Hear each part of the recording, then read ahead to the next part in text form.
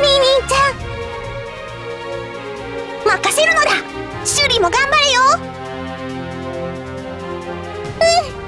舞台の交代式は私に任せて、リーちゃんはしんがりの先生位置に集中してね。了解したのだ。それじゃあ行こう、シュリ。はい。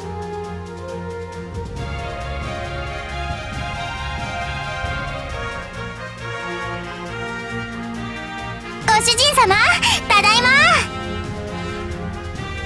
ま。お待たせして申し訳ありません。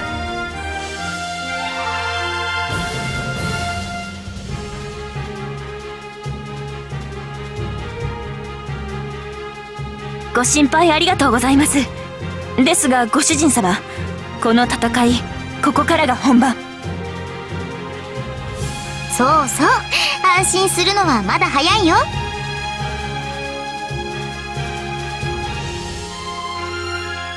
まだ全然平気だよ。私もまだ暴れ足りないぐらいです。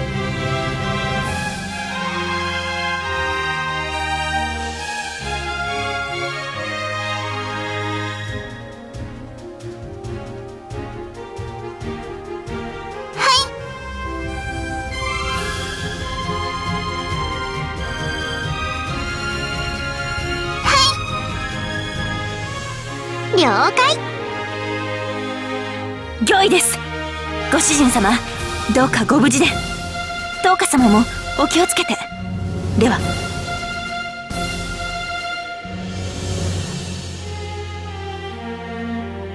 愛車ちゃんってば、ご主人様大好き光線出まくりだね。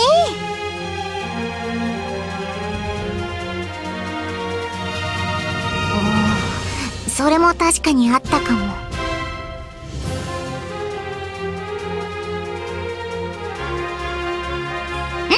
頑張ろうね、ご主人様。は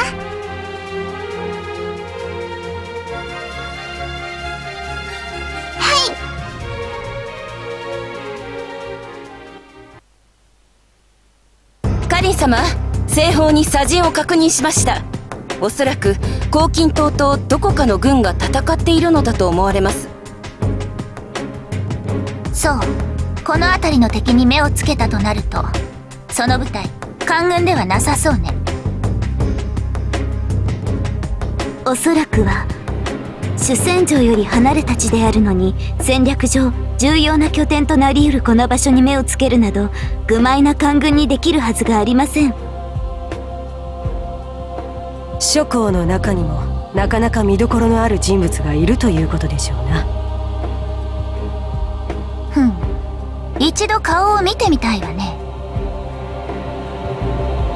向かいますか？そうね。だけどまずは目の前のことを終わらせましょう。春蘭。はっ。秋蘭。はっ。しつけのなっていない獣に恐怖というものを教えてあげなさい。御意。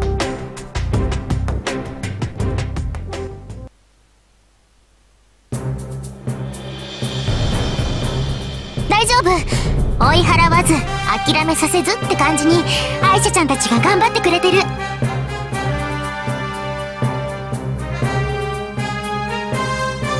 もう目の前です。あとほんの少し。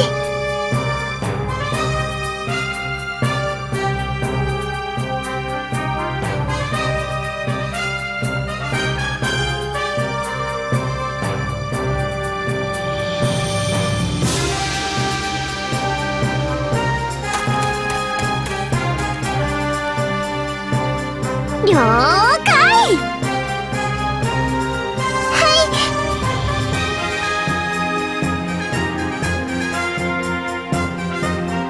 皆さん、教官を通り過ぎたところで一斉に回れ右しましょう。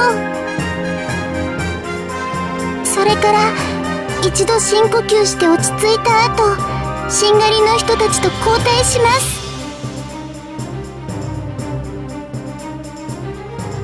勢いづいた敵の射撃を弾き返し、そのまま谷の狭さを利用して敵をかっこ撃破するからね。みんな一緒に頑張ろう。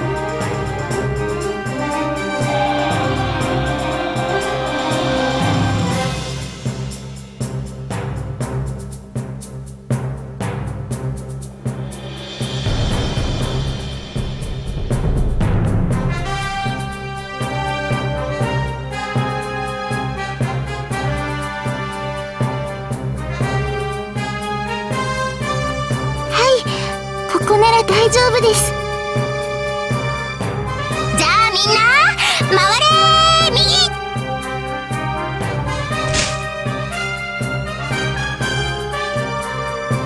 それで深呼吸しましょう。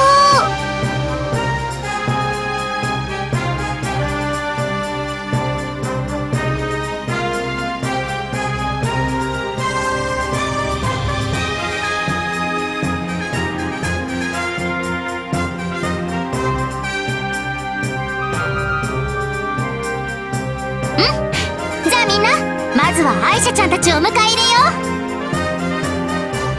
う。その後は追撃してくる敵軍を押し返して、いよいよ反撃の開始です。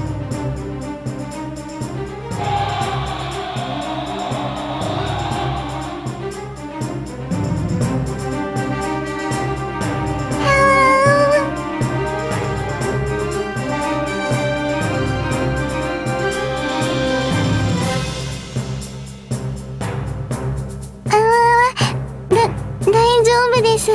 別に怖がってなんていませんから。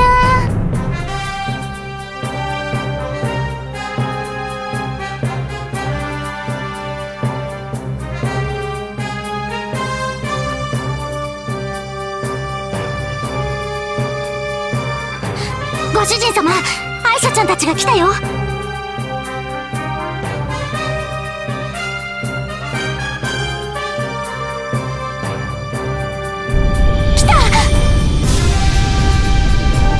ご主人様、お兄ちゃん。ご主人様、お待たせしました。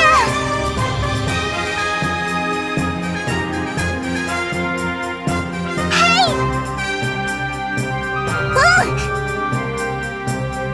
はい。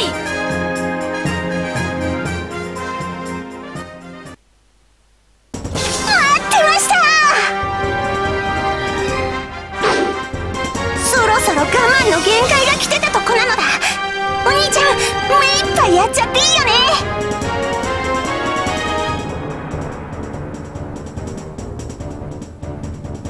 よっしゃ。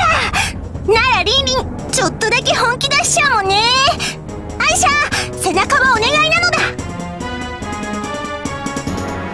ああ、リンリンの背中は私が守る。私の背中も頼むぞ。